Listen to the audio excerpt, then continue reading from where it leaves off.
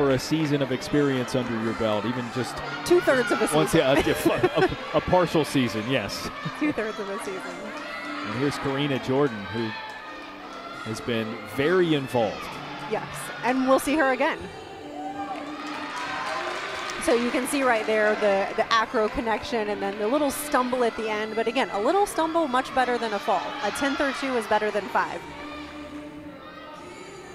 So, and then one other thing to note is even on floor, they don't actually start from a 10.0. So their technical routine starts from a 9.5, and they have to do these elements in combination to earn bonus points.